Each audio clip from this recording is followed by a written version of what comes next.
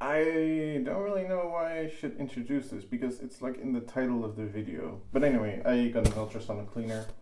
We're gonna take a look at it, see how it works inside, unbox it, I guess, to start. It's very light. I bought a Chinese, crappy, low-priced. Well, actually, that's kind of fun to mention. This actually didn't come from China. It came from Germany. For some reason, I bought it from, it said it came from Hong Kong, but they apparently have this distribution site in Germany. It actually comes with an instruction manual. Let's see if it's Chinglish. Thanks for purchase ultrasonic cleaner. Excellent, it's Chinglish. So basically we don't need it. I don't know why people bother. Actually comes with a lead. Just for completeness sake, I will look at this because I don't think I've done this on a video before. It says VDE. I'm sorry, this will never come out on camera. It says VDE is the European body of regulations for especially mains voltage rated stuff. So the fact that this is VDE rated is very good. H05VVF, that's usually a material marker, but these are like internal codes for the material, so you don't really know. And it's fairly flexible, but it's definitely PVC. So they used PVC with some plasticizer in it and stranded copper cable, and that's fine. The issue with plasticizer, so one of the reasons why many cords you buy or cords you get with electronics are very stiff, not as flexible as this one, is plasticizers. They leach out and they make it so the plastic actually reacts with sunlight and ozone a bit quicker, so the plastic actually becomes more brittle over time if you add a plasticizer compared to if you just leave it normal PVC. And that means the cable won't last as long. So this is actually like, it feels like a very nice cable and it feels like it won't actually break because it's kind of flexible, but in the end this will actually break earlier than other cables. So just so you know. Oh right, I bought the one with heater. I forgot this actually. It's got a 160 watt heater, I think. Actually, we did need the manual for one thing. This is kind of cool. Degas button. Degas light will be on if press degas. That is, ultrasonic will work 9 seconds, then pause 6 seconds until the default time is over. So that's cool. Degas. Physically, how this works is if you have the idea of an ultrasonic cleaner, I probably should have explained this before. The idea of an ultrasonic cleaner is that you send very high frequency audio pulses, so just pressure waves, through a liquid. Okay, so if you put pressure waves through liquid, pressure waves propagate as areas of high pressure and areas of low pressure subsequently. And if those pressure waves are strong enough, the area of low pressure has such a low pressure that the liquid will locally become a gas. So if your vapor pressure is low enough, then liquids automatically become gas. But that's called boiling. And the boiling temperature, usually it's 100 degrees for water, but if the pressure is low enough, if you reduce the pressure of your water, it will tend to become a gas. At pressures slightly higher than that, it will not automatically become a gas, but the vapor pressure will be so high that if there is something around, for instance, the surface of a part you want to clean, then that surface acts as a nucleation site for a bubble. So it will actually become a gas locally because it nucleates from, for instance, a particle of dust or dirt. The idea of degassing kind of does the same thing. So you start the ultrasonic cycle, it starts putting pressure waves into the liquid, and at locations where there is a tiny bubble of gas, that will act as a nucleation site for a little bubble. and the gas will travel inside the bubble, or will actually fill that bubble, because it actually nucleates from this solvated gas, and it will bubble out. So it starts making bubbles and then waits some time for the bubbles to go out of solution, to go to the top of the solution, and then it starts over again. So that's kind of clever. The cleaning action, the actual cleaning action, works by not just creating these gas bubbles, because just gas bubbles won't do anything.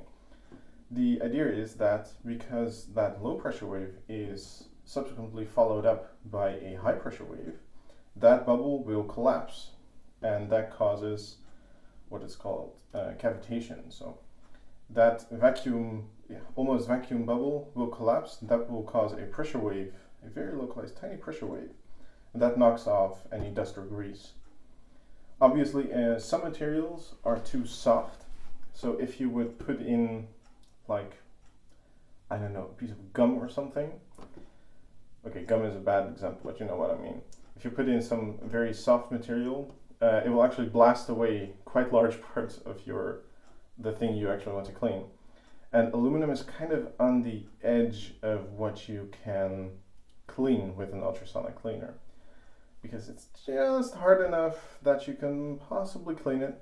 So for aluminum, ideally, you don't necessarily want to use 100% water-based cleaners. I am going to use just water to clean it, but there are like better chemicals to put in the water and to make sure that the ultrasonic action won't actually be abrasive.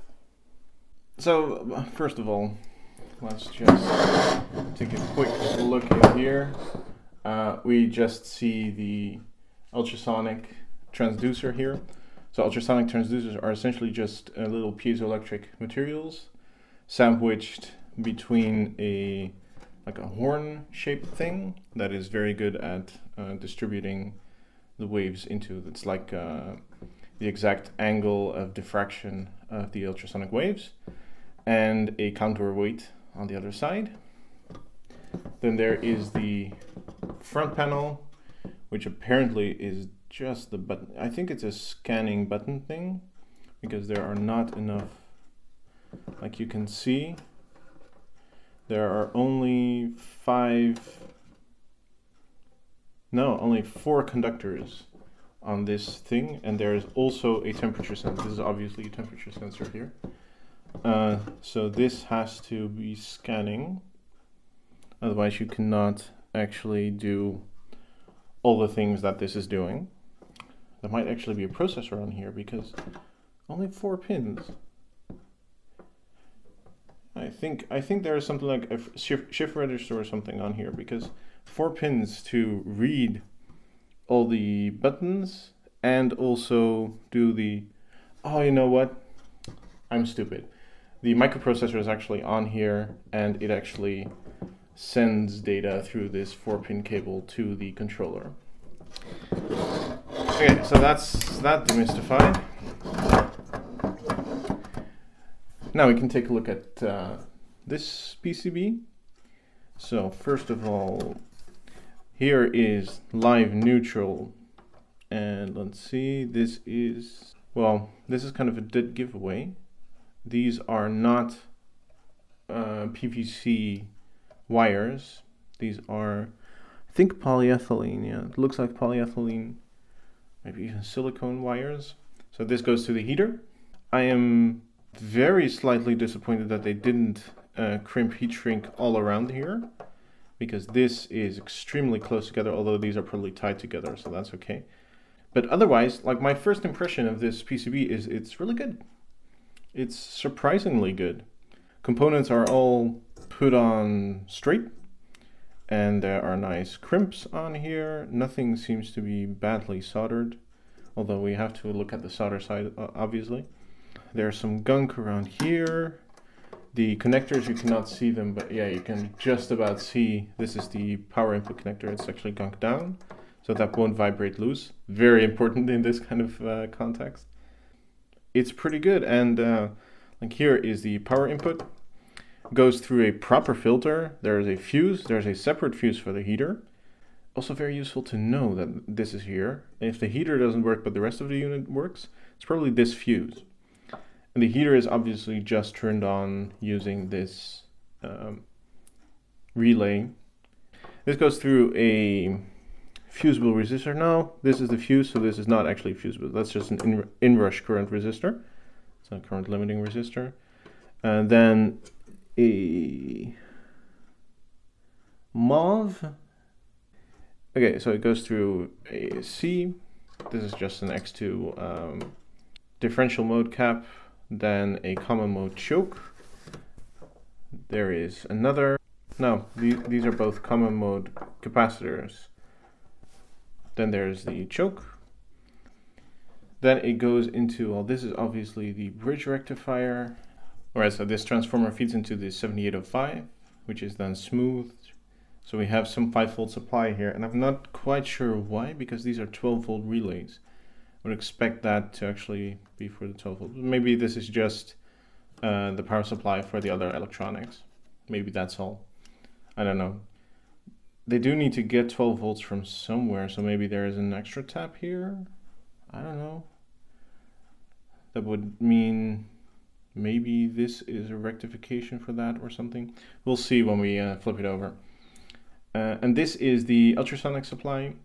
Not 100% sure what kind of topology it is, but this is usually a flyback type topology, because these piezoelectric elements, they need kind of a high voltage, and they're also fairly high power. Another option is that this is actually a resonant converter, which would explain why they need these big transformers for just 50 watts of output power. While I was removing the screws from here, forgot to mention, they actually have a positive ground connection. That's really good. This is probably certifiable. That's very strange for cheap Chinese stuff. I would have genuinely expected the cheap option, because this was only like $100 for an ultrasonic cleaner, and a proper brand name ultrasonic cleaner is like 1,000. So I would have honestly expected something where I'd have to replace half the components or something. But this is really good. I'm very impressed. Yeah, looking at the circuit here. So this side is where the two transistors are. These are the 3 legs of each transistor. These are the transformers. And actually, if you look at it, one side of the transformer, like all these are bound together. And this goes directly to the other transformer. And then this is all bound together. These are obviously not transformers. These are inductors. And these are just 2 inductors in series to increase the inductance. So what you have here is essentially these 2 transistors are making a PWM signal. And that PWM is fed into a very large inductor, which kind of smooths out the rough edges of the PWM and makes it into a sine wave, high frequency sine wave. And that is then fed into the actual transducer here. So that's directly connected into the transducer. And then there is some capacitance, and that's it. So it's actually a very easy topology. It seems to be self-driving as well. I won't actually go into how it is self-driving.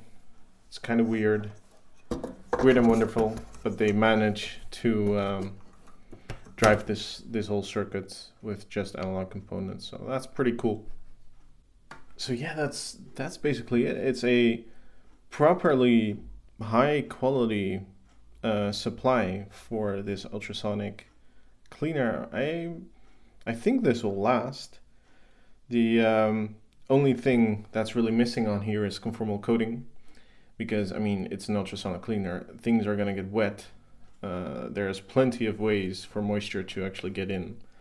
So I think I'm going to spray this with my plastic spray and then use it.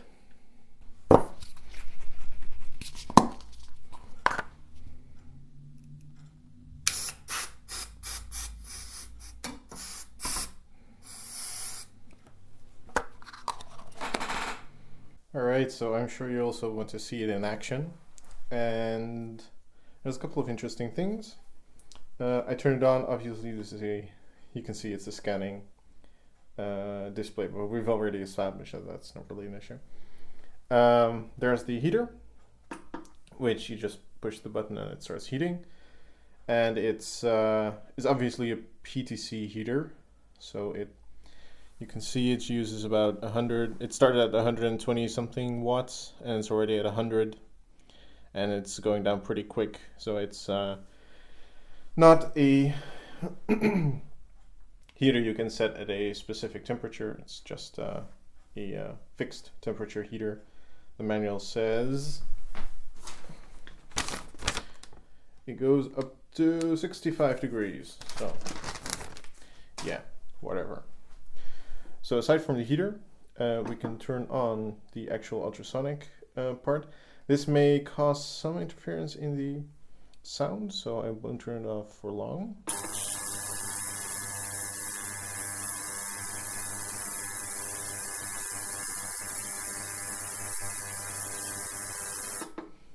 And I put the multimeter here on kilohertz, so I'll do that again. And you can see it's not super stable, but it is producing sound waves at about 20 kilohertz. So I can just about hear it. It's very faint, but there's definitely this extremely high tone coming off. It's just within hearing range, roughly. This means that this is actually a fairly large bubble ultrasonic cleaner. The better ones use 40 or 45 kilohertz, I think. And you can clean more fine grains with that and get into smaller crevices and that kind of stuff. Lastly, there is the degas option. So let's just see that in action.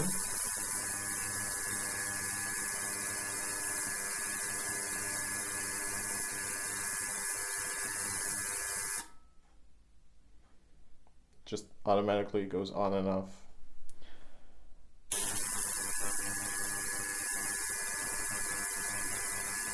All right, we've seen enough of that. That's it basically. So yeah, I'll be using this in future videos. I will be using this for anodization. It's going to be important to get the parts even cleaner than I did before. It's going to be fun. So hope you liked the video, and see you next time.